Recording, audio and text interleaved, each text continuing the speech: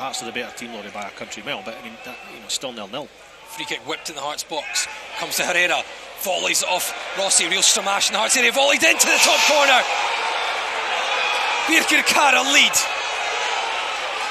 It was a real mess in the Hearts box. They just couldn't clear their lines. Herrera's shot was blocked. And I think it's Bubalovic, the centre back, who was up.